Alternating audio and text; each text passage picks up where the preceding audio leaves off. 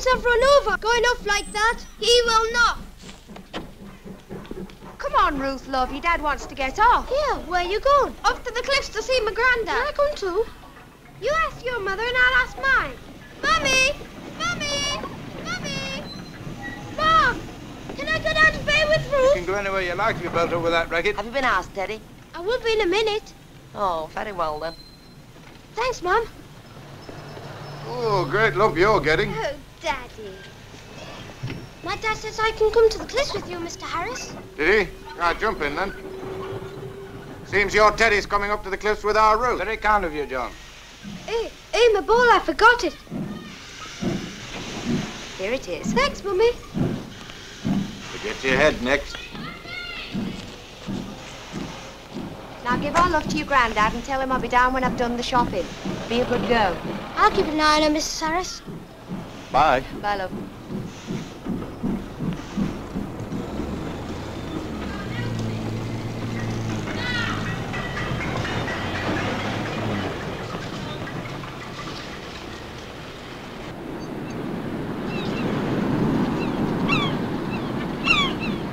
See you after work.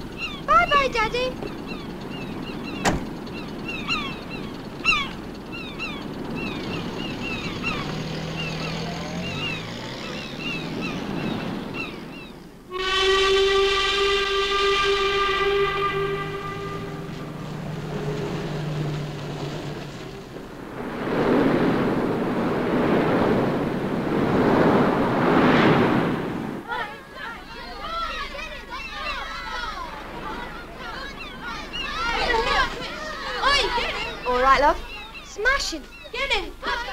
I'll take this wood up to your granddad. Oh, I'll run up with it now.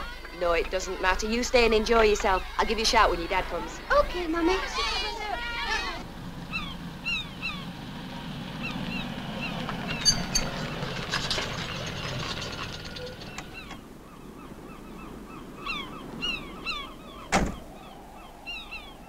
Hello, son.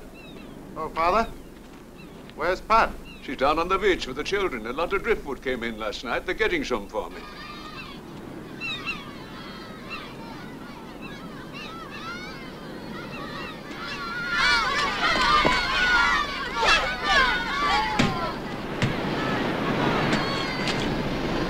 Hey, that's my ball. Well, you can always swim for it. You swim. You kicked it in. She's afraid of the water. Go on, I dare you. Come on, Ruth. Teddy, honest, it doesn't matter. We'll take that boat there. Can we get it loose? We'll have a go.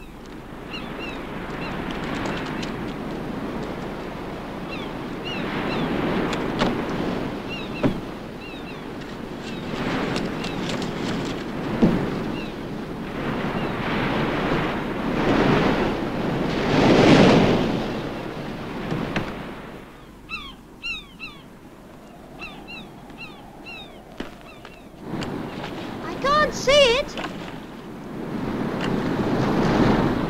There it is. Well, I don't think I'll climb that again. Thank you, Pat. I've got a nice fire going. It'll be warm for you when you come in for your tea. It's bleak for him living up here. Wish we could persuade him to stay with us. Oh, he'd never leave. He loves it up here. I know how he feels.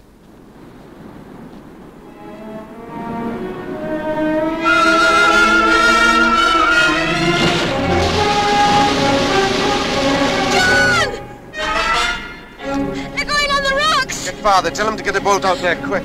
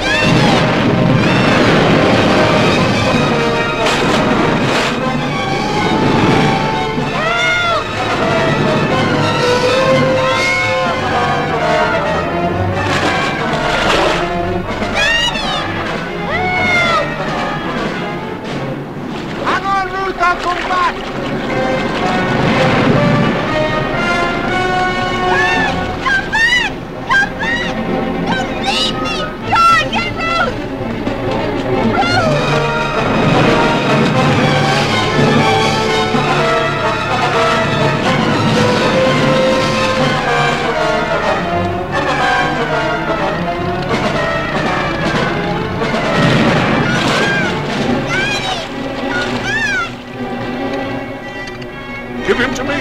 Get back to Ruth. We'll get as near as we can. If we don't go alongside, they'll tear us to pieces.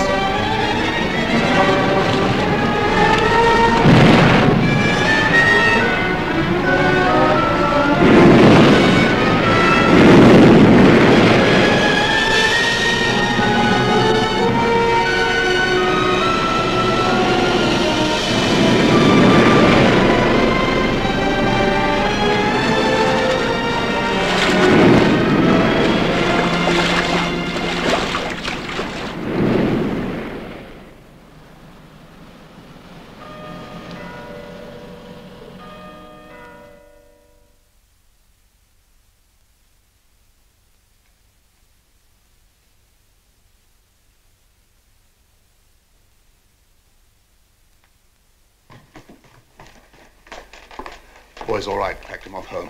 The girl's parents here? Yes, they're waiting. What are they like? Young, nice. He's a maintenance engineer at the pit. Good evening. I'm Dr. Brown. How is she? How's Ruth? Is she in danger? Please, tell us the truth.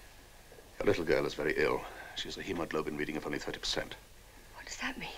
It means that she has less than half the amount of blood she ought to have. I'm afraid she'd severed an artery. Ruth is well below the danger line, Mrs. Harris. What are you going to do? We're going to give her a blood transfusion straight away. Fortunately, she belongs to a common group. There should be no trouble in that direction. Once the new blood begins to work, she'll pick up. Be well on her way to recovery. You know what astonishing recuperative powers young children have? No. No what, Mr. Harris? She mustn't have a blood transfusion. Perhaps I didn't make myself clear. The child is dying. Yes, Mrs. Harris. Dying. She needs red blood cells. At once.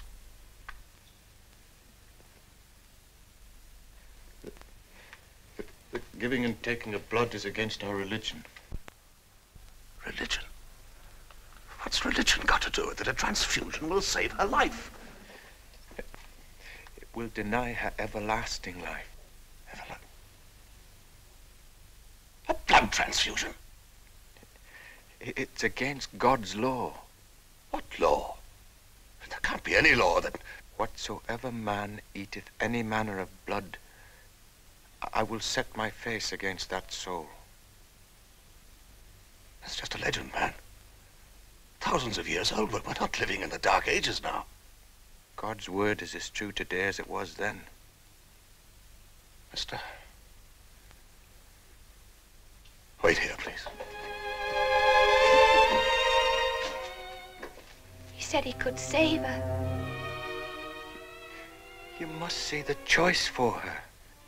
I don't want it. You must.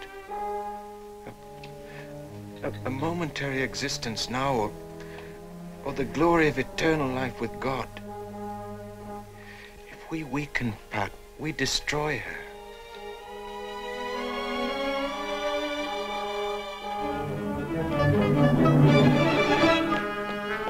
Richard!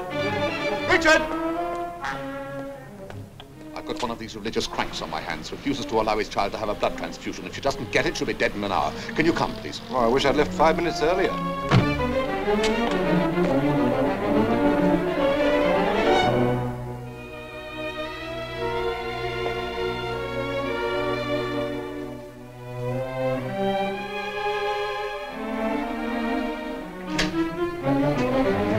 Good evening. Evening. This is Dr. Harvard. He's just examined your daughter. Would you listen to him, please? Mr. Harris, I know something about your faith, and I'm fully aware of the rule concerning transfusion. But you've got to think clearly now. Your daughter will die unless she receives immediate and proper attention. Dr. Brown just told us that. For heaven's sake, Harris. No. No. You're going to be able to live with her death on your hands. She's in God's hands. How old is your daughter, Mrs. Harris? 8. Have you any other children? No. Do you at least understand what is happening? Ruth is dying. Would you please try and make your husband see that the Bible is not law in every word? It is for us.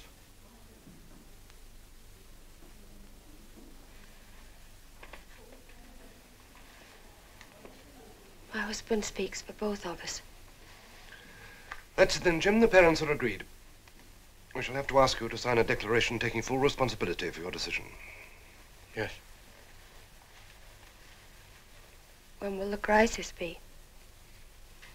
Crisis is now, Mrs. Harris.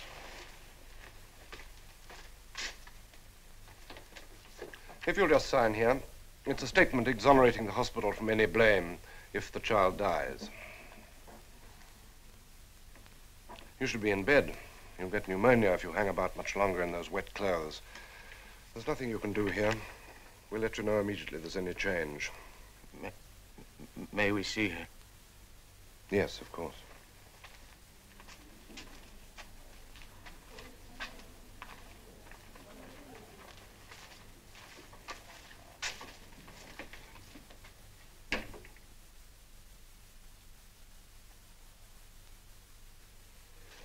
There isn't much time. I'll ask again. Will you allow me to give the transfusion? He's already signed. He can change his mind. No. Please. No. You'd better go now.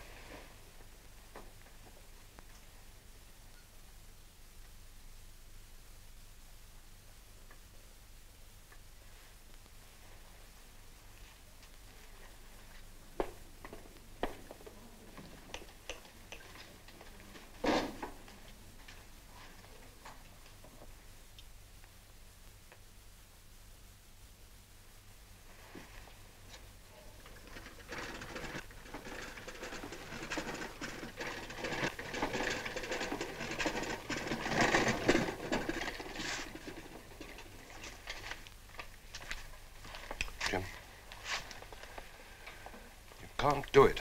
Harris has signed the paper. You'll lay yourself open to a charge of assault. The hospital, too. Got a call through to Marshall. He's the chief. If he'll risk the hospital, I'll risk the assault charge. I just want to be ready, that's all. Why doesn't he ring? Take it easy. Easy. Whole thing's so stupid, I could... We're doctors, aren't we? We're supposed to make any decisions we think are right for a patient, aren't we? When it comes to an operation or transfusion to save a child's life, do we make the decisions then? Do we do what we know is right? No, we don't. Because we have to have the consent of some crank or half-wit who happens to be the child's father. Be thankful it doesn't happen more often. That's a great comfort. It's happening now. This child. Your call, Dr. Brown.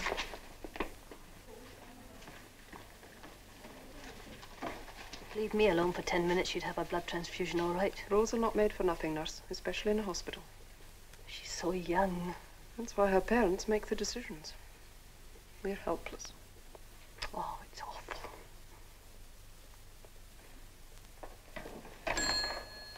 Well? Marshall's on his way to a meeting in Newcastle. Blast. He arrives in half an hour. His wife's getting in touch with him right away. Did you tell her? She'll leave a message for him to contact me as soon as he arrives. Half an hour. No, too late. No. Not without Marshall's consent. Go home, Richard. Sorry? The child's my patient. The hospital's my responsibility. What are you talking about? I'm senior to you, Jim, and I'm telling you, we're going to wait for Marshall. No good looking at me like that. If there'd been the slightest sign of weakening in the father, I'd chance it. But there wasn't. Harris was adamant. Yeah. He was adamant.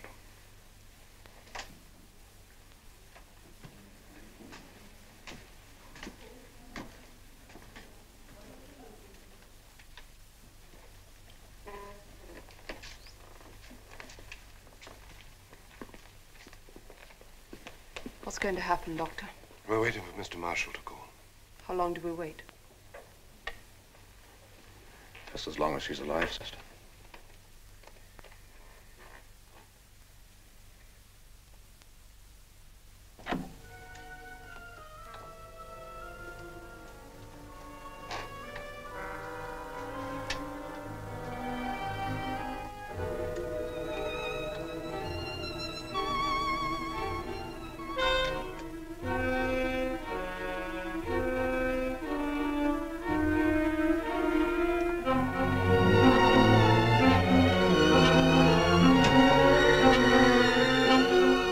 change your clothes. You'll be ill if you don't. Pat, listen to me. We're doing right. Look at me. In God's law, there's no compromise. You have to go the whole way or not at all. Ruth will be dead by morning. We don't know that. She's only 8. She's hardly lived.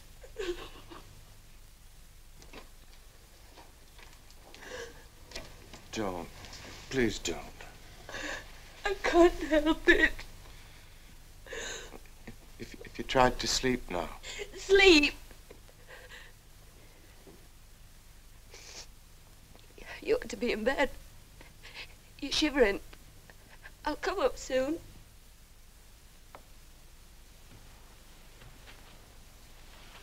Pat, I promise you, Ruth's going to be all right.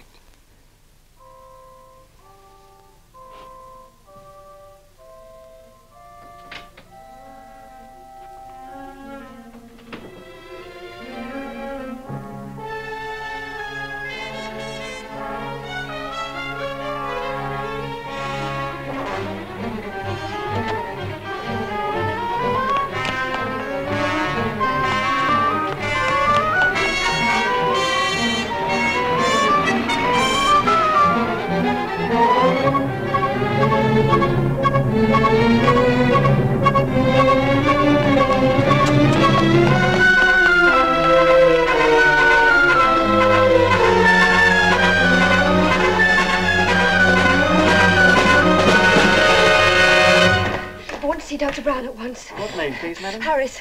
Hurry. Please, hurry.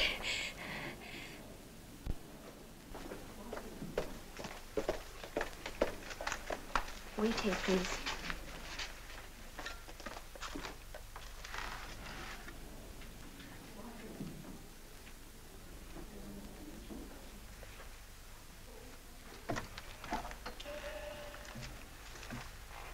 Give the transfusion. Please, give the transfusion now!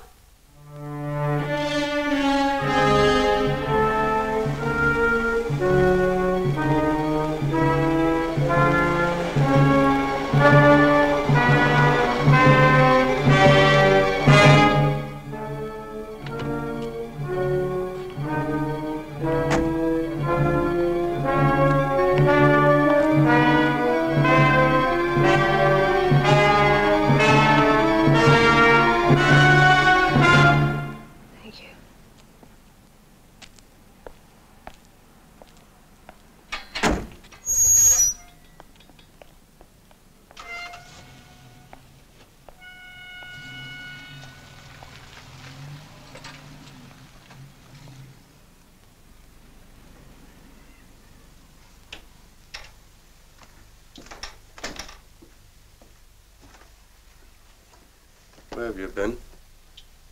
Back to the hospital. Ruth's dead.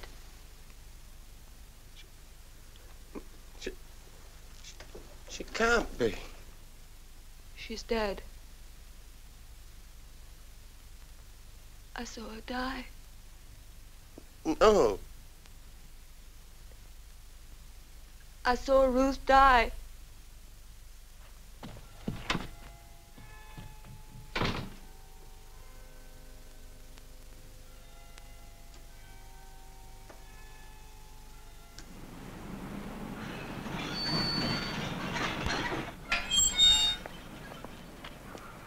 Hope we're not too early.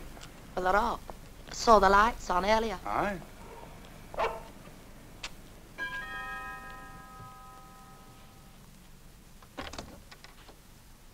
Morning, We won't John. come in, John, but we couldn't go another minute without saying thank you.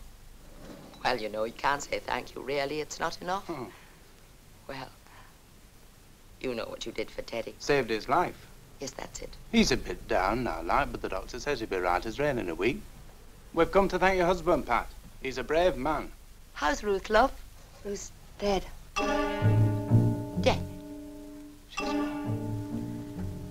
If you'll excuse us.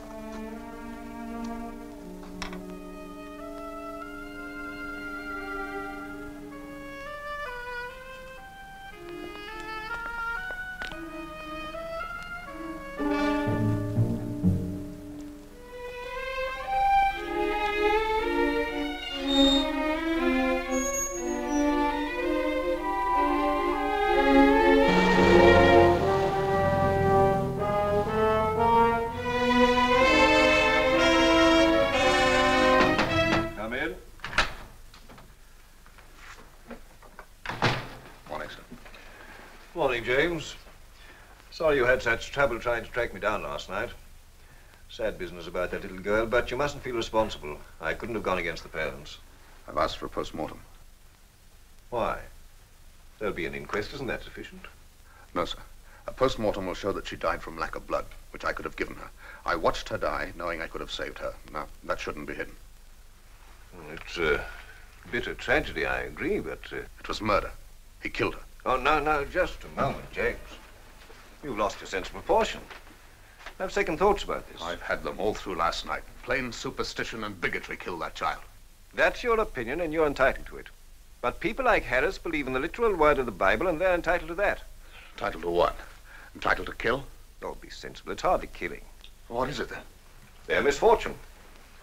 They've their own beliefs. It's no good having a set of beliefs if you're going to throw away the inconvenient ones. Beliefs? Insanities. Harris is a walking example for some other fanatic to go and do the same thing elsewhere. I'm not going to let him quietly bury her. Harris was within his rights to refuse a blood transfusion. There's nothing you can do. Aren't these people suffering enough? Perhaps if you'd a wife, you'd realize how Mrs. Harris must be feeling. I know how Mrs. Harris feels, all right, in her heart. She feels exactly the same as I do.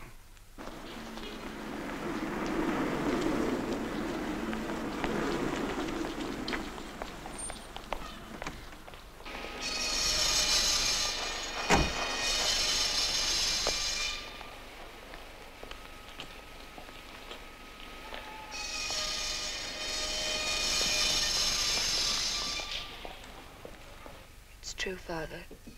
She's dead. Ruth's dead. Can't grasp it. I just can't grasp it. Ruthie. Ruth. Bobby.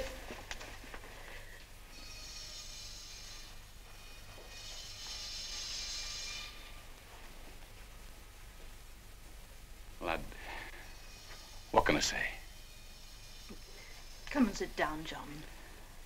I'll get you a drink. You look done in. Not just now, thanks. Pat, will you come outside for a moment? What do you want? It's about the funeral. What is it? It's going to be an inquest. Post-mortem. Oh, my God, no. Why? Is it because of the accident in the sea, John? No, it's not that.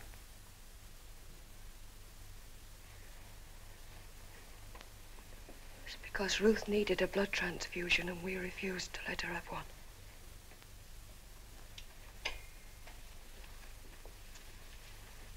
Could Ruth have lived with a blood transfusion? The doctor said yes.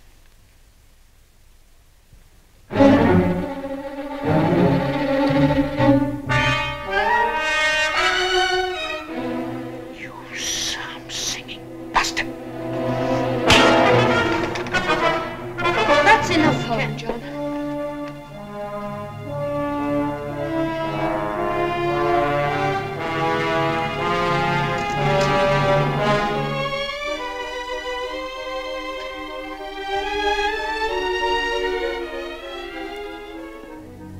Never let her marry him.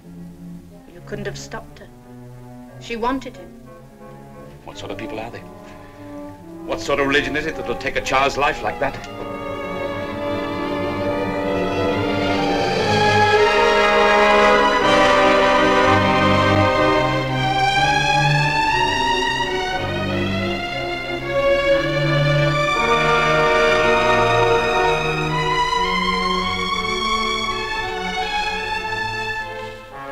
Inside, son.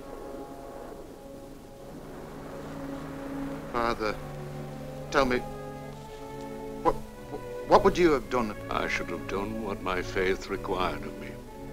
What you did. But you never had to do such a thing, did you? You never had to say, there's my child. Let him die. God never put me to that test. But if he had... You would have let me die as I did Ruth? I would have asked myself, why is this happening? What is God asking of me? And answered? That he wanted my child to grant it everlasting joy in his presence. I know how you feel. Ruth was my granddaughter. I loved her. I doubt myself, Father. I doubt myself for feeling as I do. What you did was right, John. If you had answered yes to that doctor, Ruth's life would have ended on this earth. We know now that life is only a preparation, and that the best comes after. And you made sure that Ruth had the best. It don't sound so simple said like that. We've set ourselves a hard task to live by God's word and never deviate. My grandfather taught me the strength of our faith, and I've taught it to you. And who have I to teach? Who?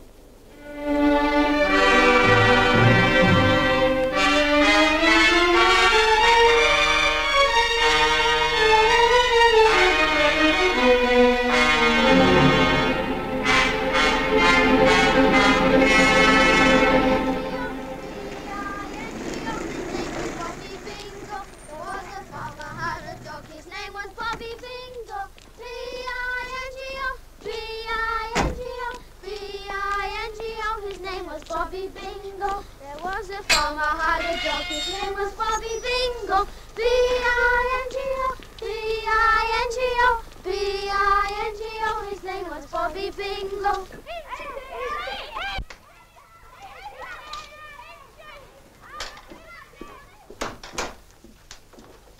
What did your father have to say?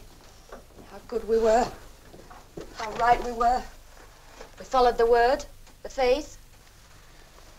Everything's in pieces, Pat, I know that. Your heart's breaking, so's mine. We can only help each other. Like we helped Ruth. You saved Teddy and left Ruth in the sea. How could you do that? How could you?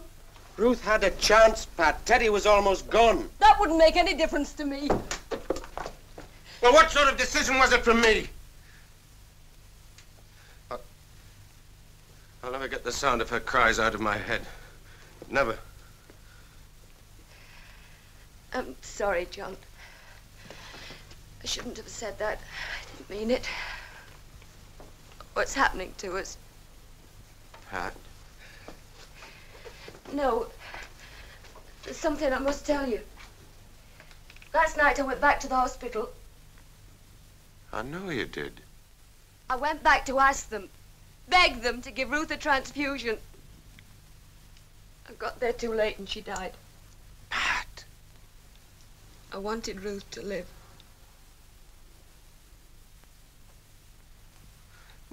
But if we had gone back on our faith, well, she would have lost her eternal life. I don't believe that.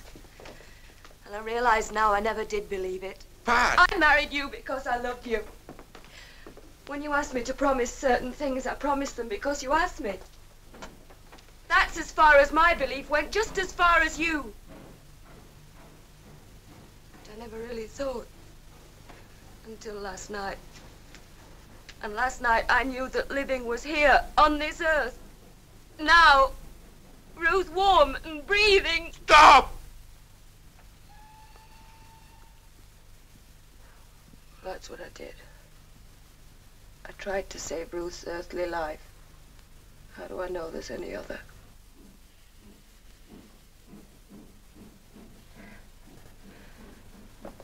I've only been your wife in love, John. Never in faith. Now that you know I don't really belong here, do I?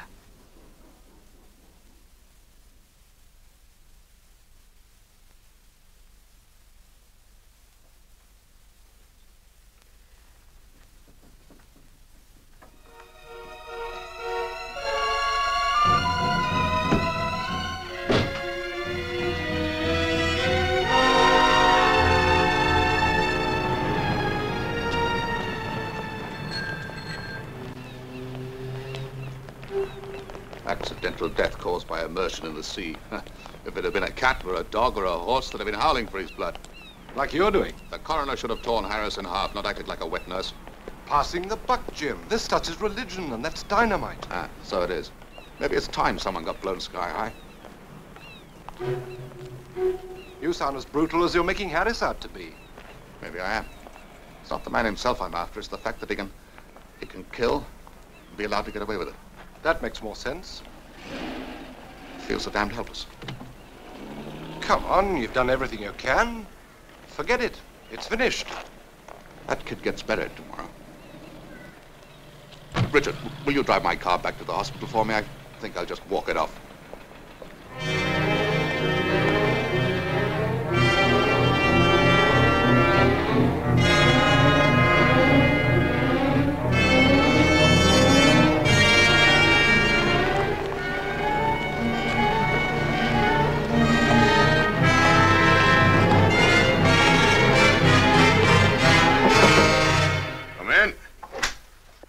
There's a Dr. Brown to see you, sir. Well, well. Sir? Show him in.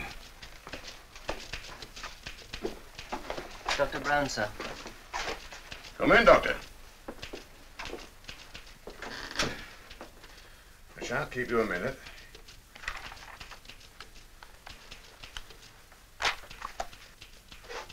Well, what can I do for you? You were at the inquest on Ruth Harris, weren't you? Yes, there was. What's going to happen? Happen? I'm not sure I'm with you. As a result of the verdict. Oh, I see. Well, sit down, Doctor. Well, we've heard the evidence. The coroner's given his verdict, and everyone will be satisfied, I'm sure. The coroner's verdict isn't final. Is that so? No. The police can take the matter further. Well, yes, that has been done. Well, first of all, the police have to disagree with the coroner's verdict. And even then, they don't move. They can't move, in fact, without a lot of evidence to support them. Harris was responsible for his child's death because he refused to let me give her treatment that would have saved her life. I should have thought that was evidence enough. Ah. So I heard you say at the inquest. Is the police going to do anything more? Religion's a tricky business, Doctor. Very tricky. Everyone feels, nobody thinks. So you're not going to do anything? There's nothing I can do. I'll take further advice. That's your privilege, Doctor. As a private citizen.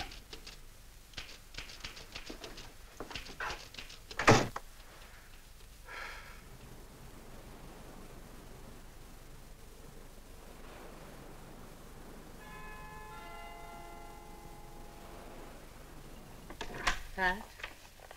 Pat, are you here? Yes, Mother. It's after 2. Is it? She'll be buried today, then. This won't do, Pat. I wish I were dead, too. That's cowardly talk, and I won't have it. You should be with John. Must be awful for him all alone in that house with Ruth. No. You love him, Pat. Do I? Can I go back and pretend? Pretend all over again that I believe like he does. Maybe give him another child. You're worn out. Come on to bed, love. No, I'll just sit here for a bit. I couldn't sleep anyway. Well, don't get cold then.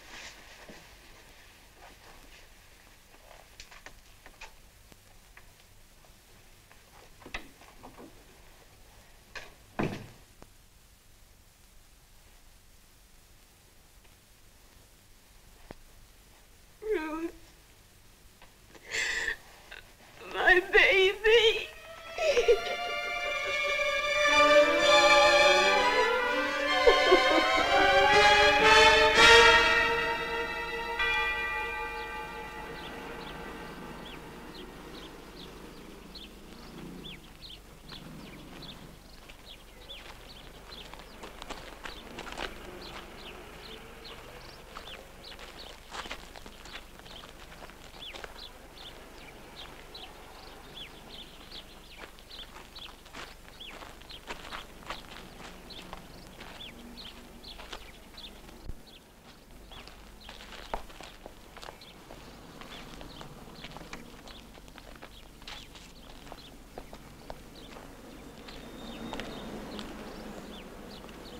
Pass.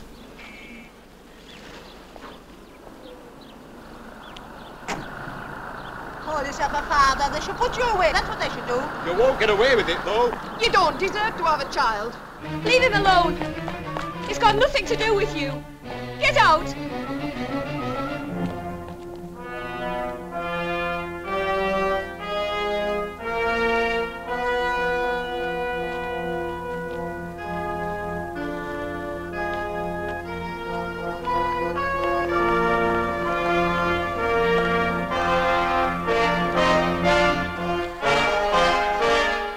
No, I can't. The meeting's for Ruth, Pat. It's the only service there is. Come home, John. Please come home.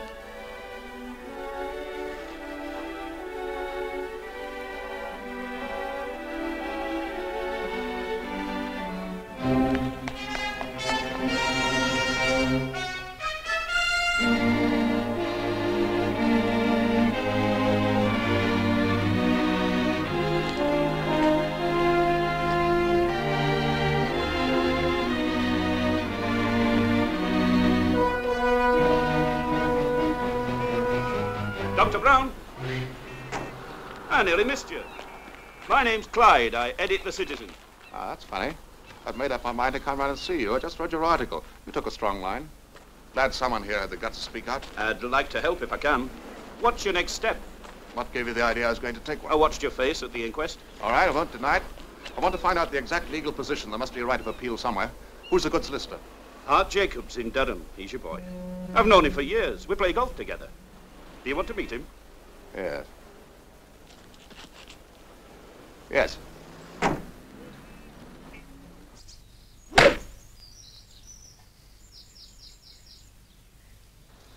Those are the full facts? Yes. Well, there's no doubt that you can lay information before the magistrates. If they think there's enough evidence to put Harris on trial, they'll commit him. He'll go to assizes on a charge of manslaughter. Not murder? No, no premeditation, no intent to kill. You'll have to be satisfied with manslaughter. What do I do next? You'll find yourself a solicitor. Well, that's you. No. I'm completely out of sympathy with you, Brown. Why, for heaven's sake? Because I think he's cutting across the most private things in a man's life. What right have you to criticize Harris's beliefs? Because the child's dead. Dead. To you, not to him. Superstitious dogma. I believe you're a Catholic, Clyde? Yeah? Well, there's another decision you might have to make one day, Doctor. Whether to save a mother's life or that of her unborn child. Clyde's church would sacrifice the mother's life. Clyde would sacrifice the living mother for the unborn child. Harris would sacrifice the living child for its life to come, its everlasting life. Look, I'm a doctor. It's my business to save life here. It's simple enough, isn't it? Then you mean to go through with this? Yes, I do. Well, I'm not taking it on. I'm a Jew. The thing smacks of persecution to me. Persecution, my foot. We've got to make an example of Harris to stop this happening again. You and your crusades. Last month it was fox hunting. Now, look. All right. I know you right from the heart. Well, if you won't take it on, you won't. You can go and see Mapleton. Yes, Mapleton's your man, Doctor. Cold-blooded fish. And he knows law. Coming, Clyde? I think we need a drink. You have it. I need some exercise. Bye, Doctor.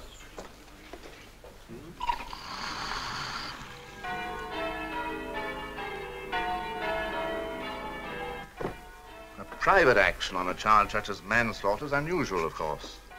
Though the right of any man to bring a charge against another is as old as the law itself. It goes right back to the days when the village elders held court under the oak tree. Yes, well, our authority would be Regina versus Senior, 1899. In many ways parallel, the case turned upon the interpretation of the words willfully neglects. The father refused medical care and the child died. He killed her then? Well, at any rate, they got him on a manslaughter charge. What happened? The jury found him guilty. Yes, well, we can get Harris under Section 1 of the Prevention of Cruelty to Children Act, 1894. Renamed the Children and Young Persons Act in 1933, but basically still the same. Will it take long? No, this is brief, simple. Facts as plain as day. All contained in your statement, corroborated by affidavits from the other doctor and the sister. Say nothing of the declaration that Harris signed, taking full responsibility for his action. Well, in my opinion, I don't see how the magistrates will be able to say there's no case to answer. Superintendent Finlay didn't take that view. Oh, well, he's a cautious man. Anyway, the police have to think past the magistrates, Doctor, right up to the judge and jury. But don't ask me for an opinion there. All right, Mr. Mapleton. Thanks very much. Bye. Goodbye.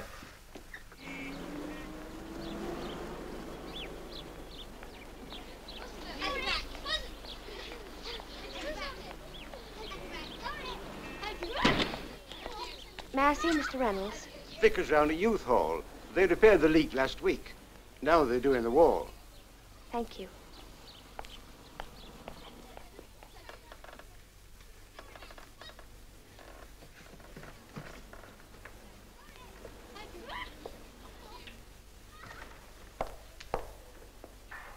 Mr. Reynolds? Pat. Patricia Harris. Sorry to interrupt you while you're working. Oh, that's all right. This job will go on for months. Why? I haven't seen you since... Since I married into another church. It isn't the church that matters. Do you know what's happened? Yes, I know. Your husband, does he approve of your coming to see me? He doesn't know. We're not together anymore. Oh, that's sad. Did you expect me to stay with him? I'm old-fashioned. I believe in till death us do part. Why did you leave him? I wasn't ever really with him. Not the way he thought I was. Mr. Reynolds, is everything we read in the Bible true? Did God want Ruth to die? Your husband thinks so. He believes his God called Ruth unto himself. Why do you say his God? It's the same God for us all, isn't it? No, it isn't. What's the difference then? We all read the same book. The difference is very simple. We pick and choose from the same book, as you say. One man reads God is merciful, one man reads God is wise, one man reads God is the law. We all treat the church like a supermarket. Go in and buy half a pound of the belief that pleases us best. You did that, didn't you, Pat? You chose a belief that pleased you because it pleased your husband. Yes, I did. That's exactly what I did. Well, your husband didn't. His faith came from within. His faith killed Ruth. I don't believe she should have died, do you? No, I don't. I believe God gave us the gift of earthly life and meant us to sustain that gift. Pat, why have you come here? I love John, and I want to go back to him. But it won't work unless I can pretend I think what he did was right and accept his beliefs. Can I go back and pretend? That's what I came here to ask. When I prepared you for confirmation, I taught you God is truth. Well, just now you said, till death us do part. One contradicts the other. There's no magic answer, is there? No, you can, or you can't. Half a dozen times in my life I've had the chance of being a real priest. Now you offer me another chance, and I don't know what to say to you. But this I do know. You must not go against the truth. That's the supreme law, and the truth for you is in your own heart. Well, that's it then. Your God doesn't seem to have helped me very much, Mr. Reynolds. The world's a very lonely place without him. I'm lonely without my husband. I suppose the truth is, we all have to find our own answers. Goodbye, Mr. Reynolds. Bye.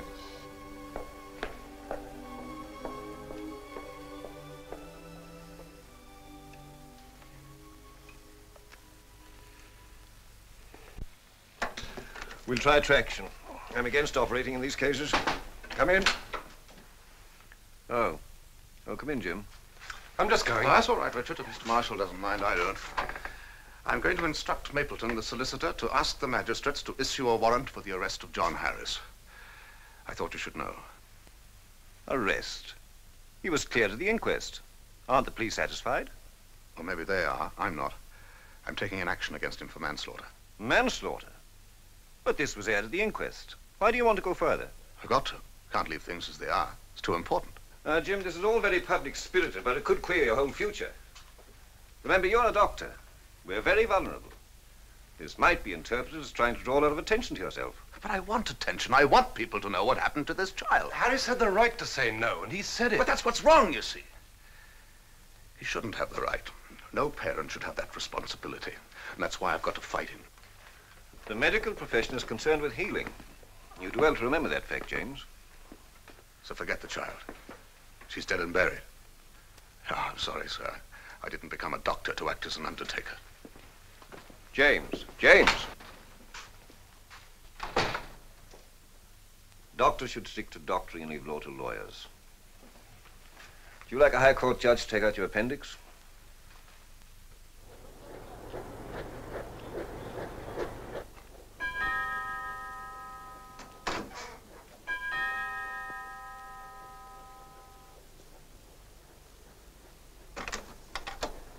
Evening, John. Meg wondered if you'd like to come over for a bit of supper. Oh, I was just going to put the kettle on for a cup of tea.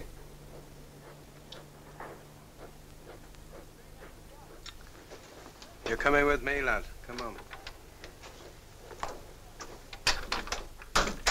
Hello, Harry. That didn't take long. Is he coming? Come in. Come on, lad. Sit yourself down. There we are. He was just going to make himself a cup of tea, Mother. Oh. No, I won't have any tea, thanks. Oh, well, sit down for a minute. I want to talk to you. I've got to talk to someone. Well, you know what I did. You know the result. Well, I have to know what you think. People have seen it every day for years. What do you think? Teddy's alive, John. If it weren't for you, he'd be dead. Well, a man can only speak for himself. If it had come to Mikey's life, I'd have done what the doctors told me, whether it was against my religion or not, but... Well, we don't live by the cut and dried rules. You do. No. We go to church for christenings and marriages and... But we don't think all that much about it. For us, it's the simple things. Do unto others as you'd have them do to you. You know, just the simple things. But you see, it's much easier for us than it is for you.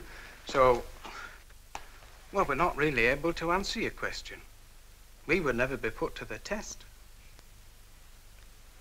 Well, I'm glad Teddy's all right.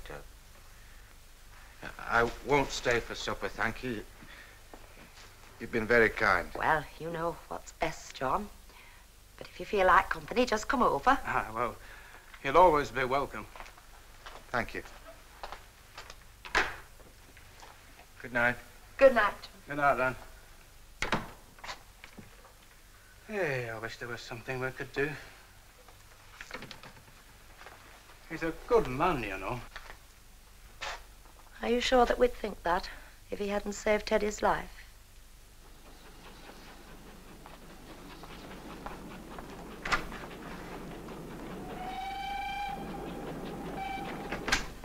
Elliot! Elliot! Yes, sir. I've just come from the magistrate's court. Dr. Brown got his warrant. What's the charge? Manslaughter. I was at school with John Harris. I've known him all my life. Well, get on with it, Elliot. Don't just stand there. Yes, sir.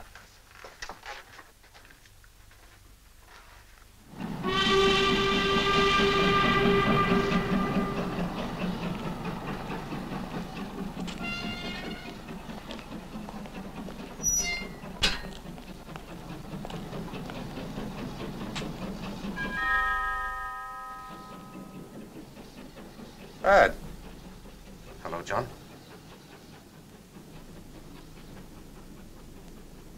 Come in.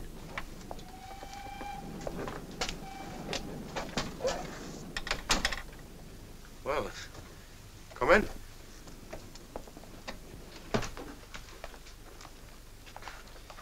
Oh, what is it? It's not Pat. No, John.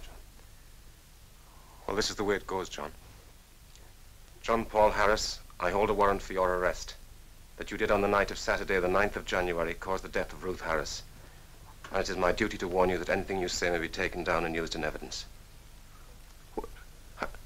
How'd they make that out? Well, they've got you on the Prevention of Cruelty to Children Act.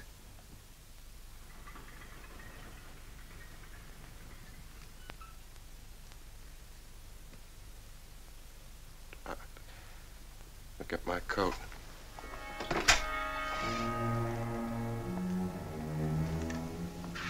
Sorry, John. It's all right, Fred.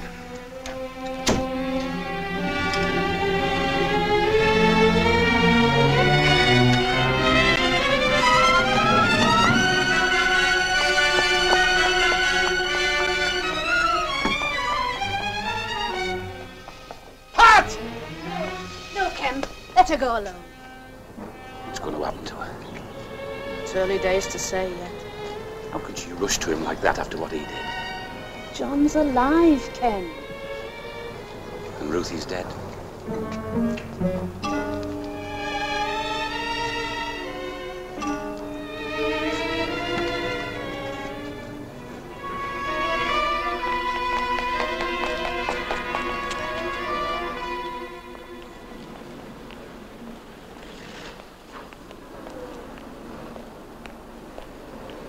But I've got to see him. He's made his mind up. He won't see you or anybody.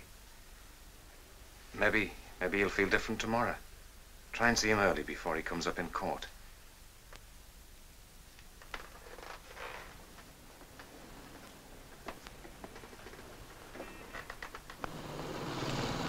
Mrs. Harris, could I talk to you for a minute? My name's Hart Jacobs. Yes? I'm afraid this is rather unprofessional, but I want to handle your husband's defense.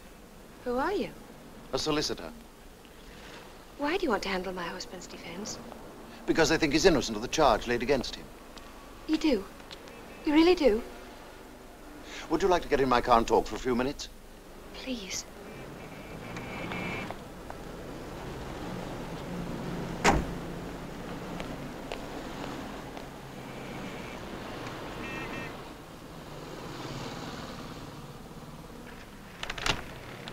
I don't understand how they make it out. Well, they've charged your husband on the Prevention of Cruelty to Children Act. Cruelty to children? How can they say a thing like that about John? He was the best and kindest father that ever lived. I'm sure he was. Now, this is how it goes. Tomorrow will be just the preliminary hearing before the magistrates, when he'll be committed for trial. Trial? I shall reserve defense, apply for bail. Have you any ideas who might... Oh, yes. He's not alone in his faith. I know where to go. It won't be an excessive sum. I'm going to see Dr. Brown. I'm going to ask him to withdraw his action. I don't think he'll do that, Mrs. Harris. Well, I must try.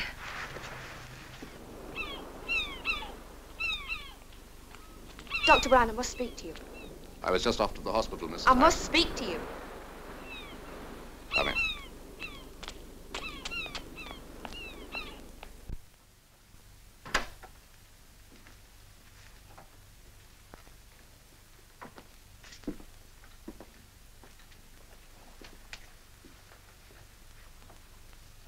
They've arrested my husband.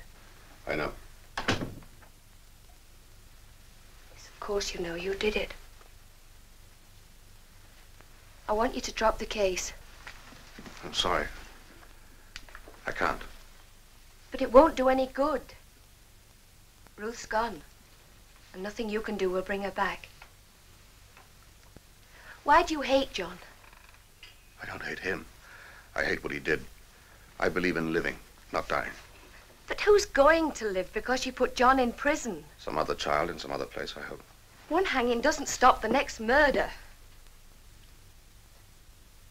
You've said it now, haven't you? He killed Ruth, and you know it. I know I love him. That's the only thing I do know now. And love goes with charity and forgiveness, things you could never understand. What John did was right to him. You don't share your husband's convictions, do you, Mrs. Harris?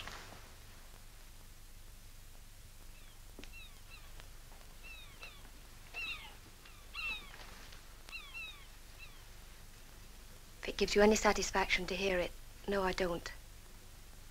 I know that now. But I understand how real they are to John. He did the same as his father would have done, and his grandfather. They hand down their faith. So no. Perhaps his father's the real criminal, or his father. They influence their children's minds before they're old enough to make their own decisions. You're very good at making other people look at themselves, Dr. Brown. Well, you've got blindness, too.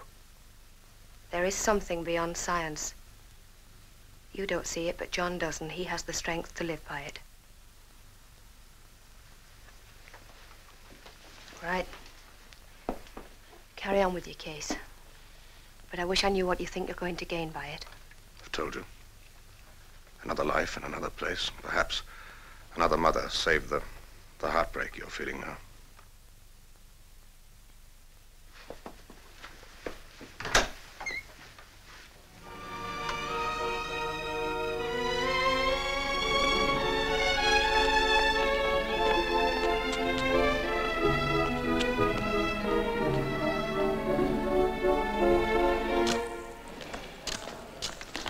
Has nothing to say. You agree with your husband's view? I tell you she's nothing to say. Now leave her alone. Come on, let her at least make a statement. Have a heart, a couple of words, please. Were you in the hospital when your daughter died? Did you see her? Yes. What happened? Did she die quickly? Was she in pain? Get away here. Let us go through. No time now.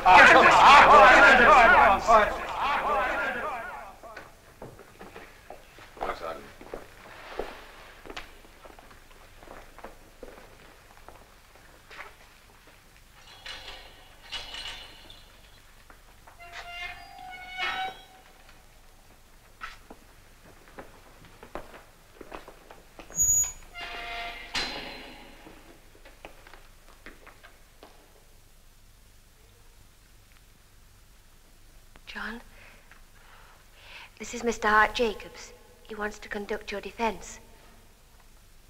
I don't need a defense. I've committed no crime. That may well be, Mr. Harris, but you've been accused of committing one. It's up to us to show the court that the charge is false. Mr. Hart Jacobs wants to help you, John. He thinks you're innocent.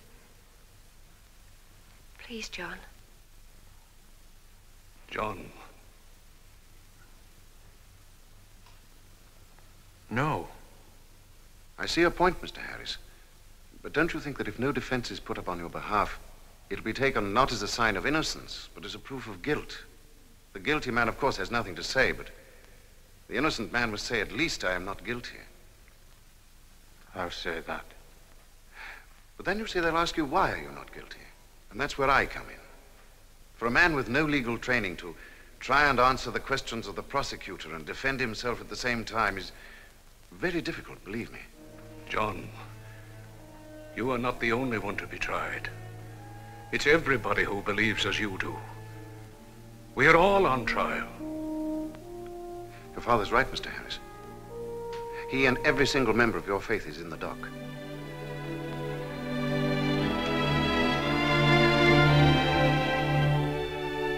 All right, then. You're up next, Harris. Come along now.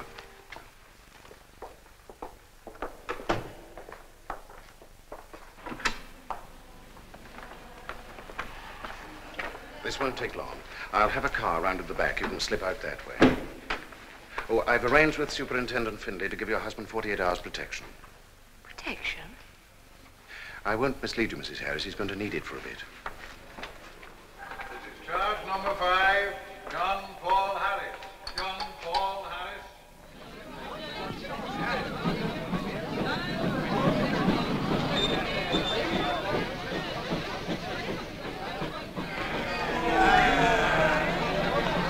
Quickly as possible, please, sir. Father, you dirty the word.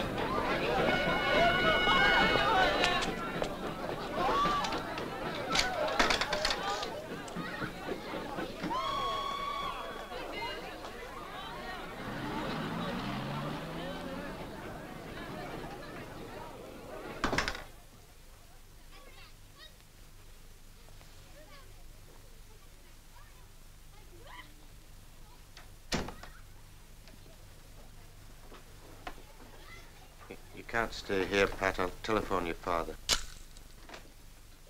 Afternoon. I'm from the Gazette. Could we have this for publication? Get out. Just doing my job. You've got no right to come in here. Give me that. Is nothing sacred to you? And what's so sacred about the kid's picture? You let her die, didn't you?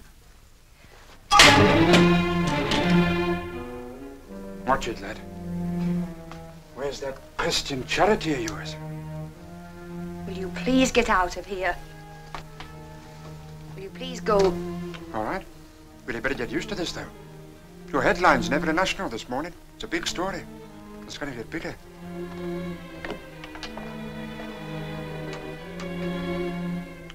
Come on. I'll take you to your father's. No. Let me stay.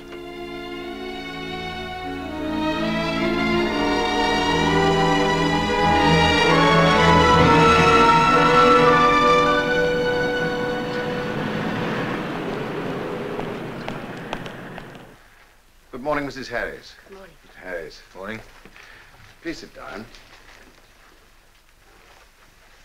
Mr. Harris? About the money, Mr. Hart Jacobs. Yes, I wanted to talk to you about that. We could sell the house, but I'm afraid it's mortgaged. Well, there's the car. Aye, we could sell that. Won't fetch much, but... You can, of course, apply for legal aid. This will cover my fees and a defending counsel of sorts. Well?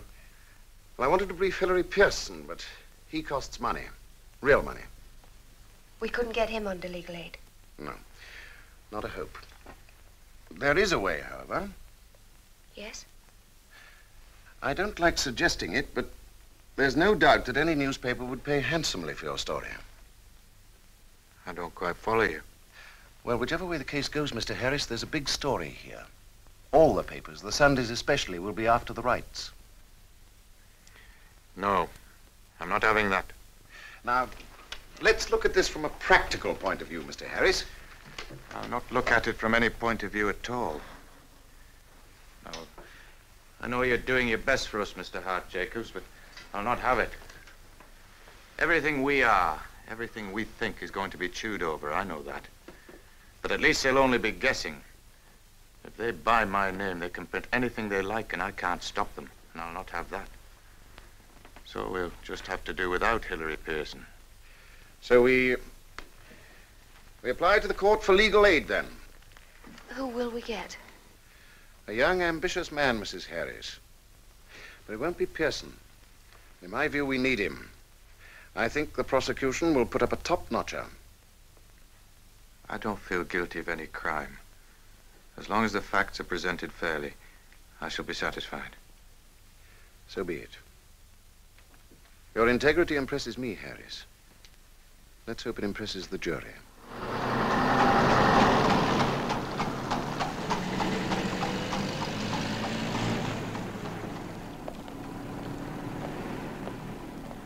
John Paul Harris, you stand charged upon indictment with manslaughter, and the particulars state that you, on the 9th of January of this year in the county of Durham, unlawfully killed Ruth Rosemary Harris. To that charge, do you plead guilty or not guilty? Not guilty. John Paul Harris, the names you are about to hear called... What happens now? All the preliminary business. The jury impaneled and sworn. Opening speech for the prosecution. It won't take long. Sir Humphrey's noted for his brevity. He'll stick to the bare facts. They're so damning, aren't they? And so, members of the jury, you will give the evidence most careful consideration. And you will ignore all rumors. And you will put out of your mind anything that you've read. It is upon the evidence presented before you that you must decide. And remember, whatever Harris's motives, they in no sense mitigate his guilt. And now, with the assistance of my learned friend, I will put the evidence for the Crown before you. First, I shall call Dr. James Brown.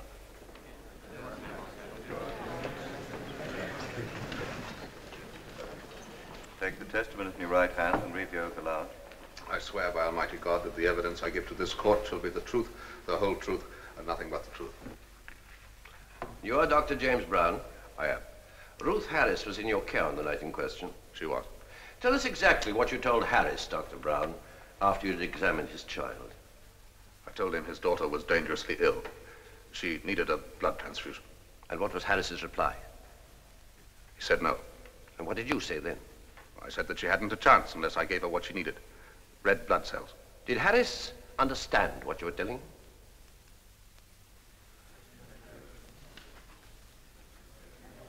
Yes.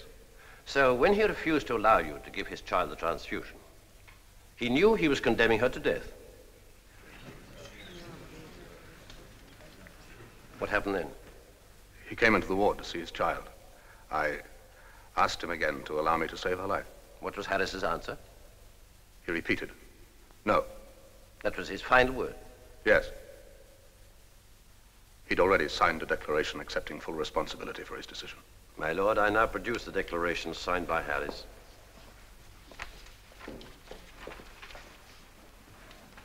Is that the declaration? Yes. My lord, that will be Exhibit 1. As I told you in my opening address, we have only 2 exhibits. The second is Ruth Rosemary Harris's death certificate.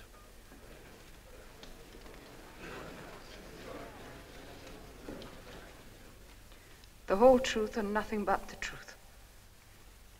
You are Sister Dora Young, Yes, a state-registered nurse on the staff of the East Durham Memorial Hospital. yes, Were you in charge of the children's ward on the night of Saturday, January the 9th? yes, Were you there, sister, when Mr. Harris came to look at his little girl?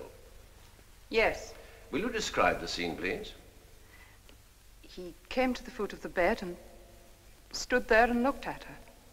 How did the child look? Her eyes were closed and she was very still. White, too. She'd lost a lot of blood. What happened then? Dr. Brown asked him again. He said there wasn't much time left. He said the child would die. Really, there wasn't any need. Anyone could see she was dying. And what did Mr. Harris say? He said no. Where was he standing? At the foot of the bed. Where he could see the child? Yes, he never moved. What happened then? He left the ward. It wouldn't have been any good him staying. He would just have gone on saying no until the child died. And she did. Who was there when Ruth died? Dr. Brown and me and Mrs. Harris. The child's mother? Yes. Why was she there? Mrs. Harris came back. She'd changed her mind. It was too late then, much too late. One last question, sister. When Mr. Harris stood at the foot of the bed and looked at his child, are you quite sure he knew what Dr. Brown was telling him? Oh, yes, he knew. But he still said no. Thank you, sister.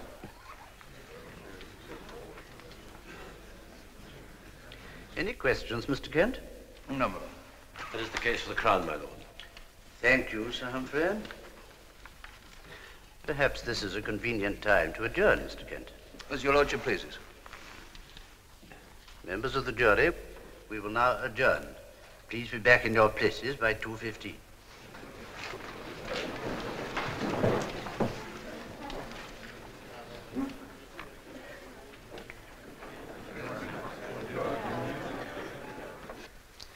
Very emotional atmosphere. Yes, Judge. Sir Humphrey certainly played on the nurse to good effect. Unnecessary. The evidence of the doctor and the declaration Harris signed was sufficient. He caused the child's death, so he's guilty of manslaughter. No matter what his motive or state of mind, that's good law. But my experience is, in cases of this sort, juries don't want to know the law. They want to know the man. They've got a string of character witnesses, of course. Quite useless. Only Harris himself can decide the case. Whichever way it goes, there's a weakness here. No single man should be allowed to face the responsibility of the decision that Harris faced. A man can only carry so much. That's why he created the state, to shoulder the heavier burden.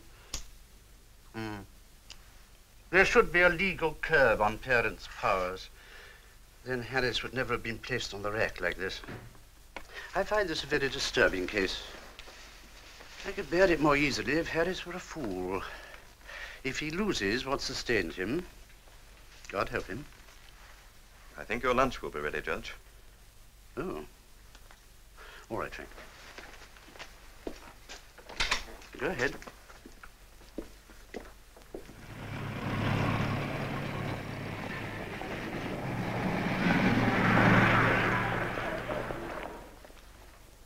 They stripped the case down to facts.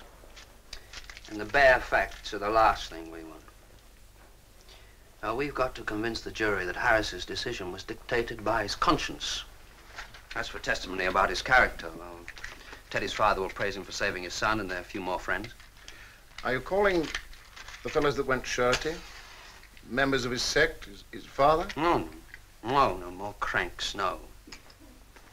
No, to my mind, there's only one thing to do. Chuck them all overboard and put up Harris. It's always a risk to put the prisoner in the box. Harris is already overboard. He's only got one chance. To sink or swim on his own integrity. Tell me what you think. About what? John Harris. His action guilty as hell. His reason innocent as heaven itself. You know, I wanted Hillary Pearson. I'm glad we got you. Put him up, Kent. Put John Harris in the box. Silence!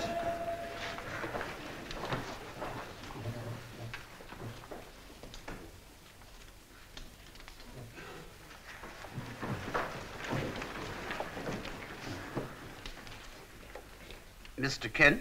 May it please your lordship. Members of the jury, this is, as you must certainly feel, an important case, both from the public and Harris's point of view. And it's a tragic case, whichever way you look at it, because it concerns the death of a little girl. A death that was caused by her father. Oh, we don't dispute the fact, and I repeat the fact, that Harris caused the death of his daughter by omission. But that is not the issue. Harris is on trial for the heresy of setting aside medical knowledge for a religious belief. In 1689, there was passed the Toleration Act, which was the beginning of the full rights that man enjoys today. In law, in this country, a man may worship as he pleases. Harris chose a set of beliefs. There's no secret about them. They constitute a general, recognized faith practiced by thousands and thousands of people all over the world, and the state allows it. A great deal has been made by the counsel for the Crown of the declaration that Harris signed. But if the law required him to sign it, then I submit it presupposes a right of choice. Members of the jury, I'm not going to weary you with a lot of unnecessary witnesses. If you're to understand why Harris behaved as he did, which constitutes innocence and not guilt, then you must know the man. And that is why you must meet him and hear him and judge the extent and sincerity of his beliefs.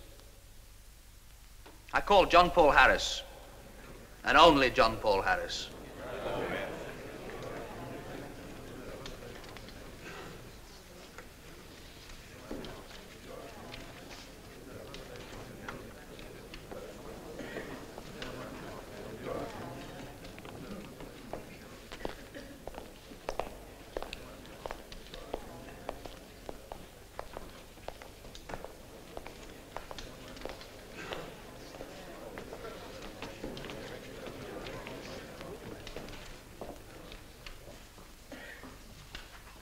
To affirm? Yes. Read the affirmation from the card. I, John Paul Harris, do solemnly, sincerely, and truly declare and affirm that the evidence I shall give will be the truth, the whole truth, and nothing but the truth. You're John Paul Harris? I am. Was Ruth Rosemary Harris your daughter? Yes. Did you love her? Yes. Did you love her when you refused the blood transfusion? I never stopped loving her. I love her now. Now? Ruth is dead, Mr. Harris. To be with God is not to be dead. Will you do your best to speak up, Mr. Harris? What did you say? I said to be with God is not to be dead. How do you make that out? By the evidence of the Bible and the example of Jesus Christ. How deep is your faith, Mr. Harris? It's what I am. Who taught it you? My father. Who taught him? His father. With respect to my learned friend, Harris's religious convictions are not under dispute. We know the details of his faith. We understand them and their consequences only too well. My lord, I'm trying to establish that Mr. Harris's faith constitutes his conscience. May I then remind the court that a man may reasonably and nobly follow the dictates of his conscience. There's no guilt there. Mr. Kent, I don't want to stop you from behaving and speaking the way you decide may be best for the defendant. And if it will assist you, I shall direct the jury that the defendant is perfectly entitled to his own beliefs. But that is, of course, a very different matter from omitting to fulfill the duty laid down by statute which he had towards his child. I'm obliged to your lordship. With respect to your lordship, I'm endeavoring to show the jury what Mr. Harris considered his duty. Mr. Harris, what did you consider your paramount duty to Ruth that night at the hospital? To protect her everlasting life. How did your action achieve that? Now tell the jury in your own words, Mr. Harris. We live by the literal word of the Bible. We believe in its prophecies and look forward to the reward of eternal life on a perfect earth if we follow God's law, in which it is written, "You shall eat the blood of no manner of flesh." And you interpret that to apply to blood transfusion? Yes. In the original Hebrew scriptures, the word eat means to absorb into the body. In transfusion, blood is taken into the body. If you had agreed to a blood transfusion, what do you believe would have happened to your child? By deliberately trying to prolong Ruth's earthly life in that way, we would have sacrificed her chance of resurrection and everlasting life in a perfect world. Why do you believe Ruth would have been punished for a decision that was not hers but yours? Because it is written that the sins of the fathers shall be visited upon the children. On what specific grounds do you base your belief? On the written word. Thank you, Mr. Harris. Harris, I want the jury to understand your motives for the decision you took. Now, will you listen very carefully to what I have to say and answer us carefully? We're dealing with very difficult theological issues, so I'll put my questions as simply as possible. Now, on the night in question, were you guided solely by your religious principles? Yes. Is religion a selfless thing? Religion's a personal thing. I think it should be selfless. You heard Dr. Brown's evidence? Yes. Is there any single part of it with which you disagree? Did it all happen as he said? Yes. How old was your child? 8. Was she a happy child? Yes, very. Did you know her well? Ruth, did you know her well? Did she spend much time with you? Yes, we went everywhere together. A devoted family. Very devoted. Was she a religious child? Ruth, was she a religious child? Yes, I think. Think? What do you mean, think? Was she or wasn't she? Ruth was a good child. You say that your father taught you your faith. He did. Did you teach that same faith to Ruth? Yes. Did she understand? Did she understand what you were teaching her? Ruth, did she understand? Well, how could I know? She was only 8. Oh, but you behaved as if you did know.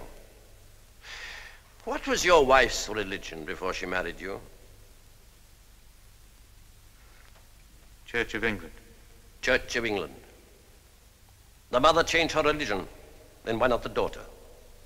I put it to you, Harris, that Ruth might have grown to womanhood and shed your faith like an outworn skin. By your own admission, she was happy. She enjoyed her temporary life. But you didn't pause to think that that little girl of 8 years old might want to cling to this world. You hurried her into the next. No. Not no, Harris. Yes. No, no! In my submission, you didn't take in what was being said to you. You weren't really thinking. You relied on a miracle to save Ruth, and that's the truth.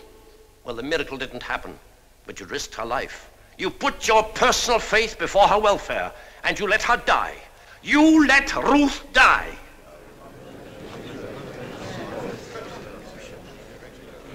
Mr. Harris, face the jury, please.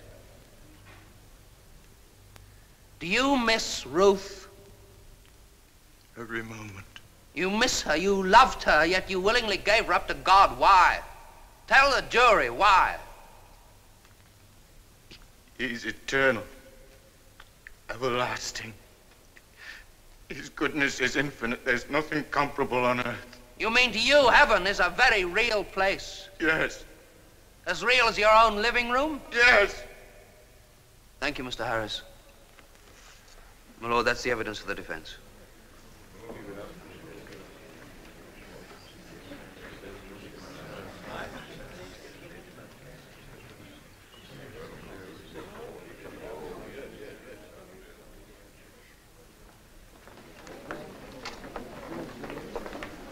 What's the matter, Clyde? It's hot in there. Oh, courts are always hot. Even in winter, everybody sweats. I'm glad that part of it's over. I couldn't have taken much more. You know, you're like all hotheads. Once you see the results of your clamoring, you want to pull out. I'm not sure now if crucifying Harris is the right answer. A bit late for that, isn't it? Anyway, the judge gave the right answer. In law, Harris neglected the child, and that's manslaughter. Let's hope Harris didn't affect the jury the way he affected you, or we're sunk. You're very quiet, Brown. Has the real thing disturbed you, too? Oh, no, the real thing for me is still that child's death. And what's on your mind? Harris. He's a sick man. He hasn't slept for nights, and that shock in there didn't help him. What shock? He saw himself. You mean he realized it was a fake? No, I didn't mean that. Harris believes, all right. He believes in God the Father. But he found out something in the dock that he's been trying not to face. What? Jury coming back, Mr. Clyde.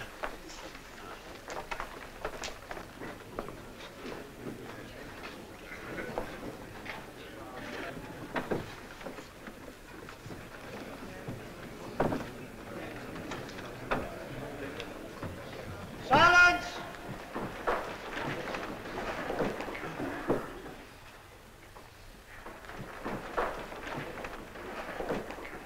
Members of the jury, are you agreed upon your verdict? We are. Do you find the prisoner at the bar, John Paul Harris, guilty or not guilty upon this indictment? Not guilty. You find him not guilty. And that is the verdict of you all? It is. He is guilty.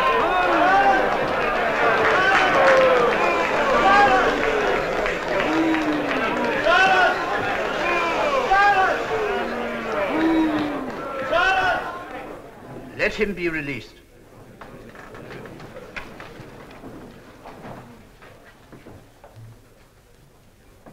No, I'm guilty. I'm guilty. He told the truth. I saw myself as Abraham when God tested his love. Told him to sacrifice his son, only God sent an angel to hold back Abraham's knife, and I thought he'd do the same for me. I never really believed she'd die. I wasn't thinking about Ruth's afterlife. I was thinking of a miracle to keep her alive. I sacrificed her. I sacrificed Ruth, and I'm guilty. I'm guilty.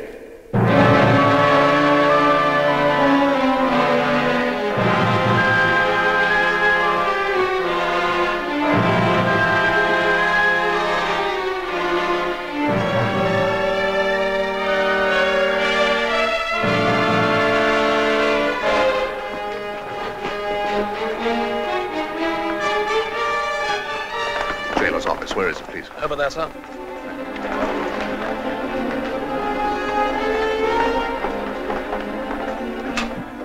Want to see Harris. Quickly, please. Go on, they'll slip out the back, through there.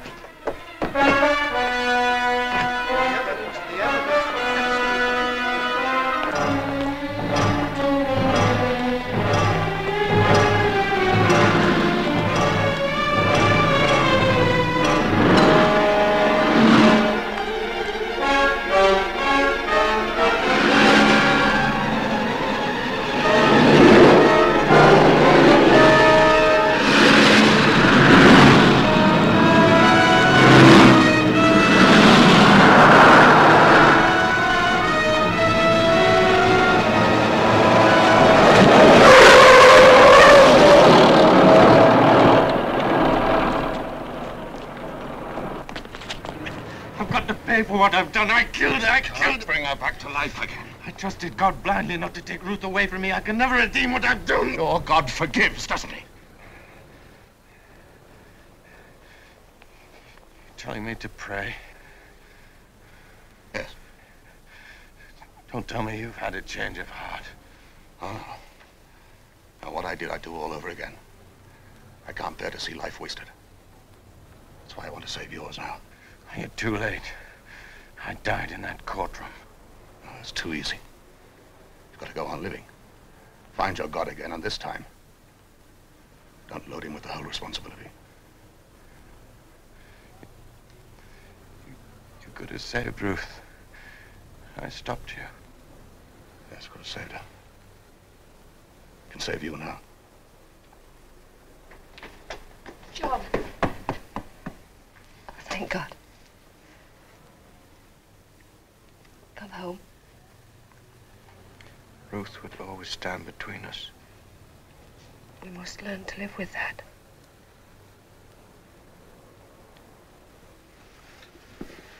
John? Let him go. Yes. If he's going to come back, he must come by himself.